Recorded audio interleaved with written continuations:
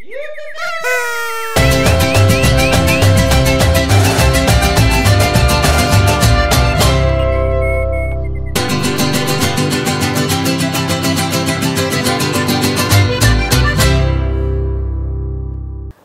my name is Nazrin. I'm director of the short film Hadis, which runs in the Perspective Shorts Film Competition in Annecy.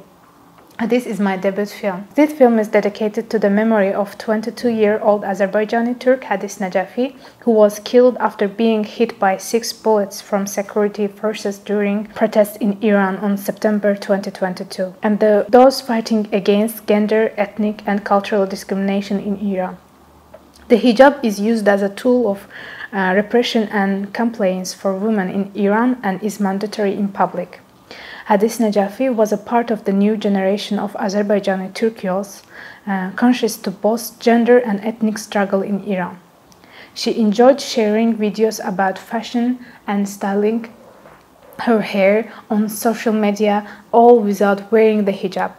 In her final Instagram story, she exclaimed, "I'm going to protest with excitement. A few years from now, I want to look back and feel happy that I attended the protest and everything has changed since then." Thank you for this opportunity, Annecy. Thank you.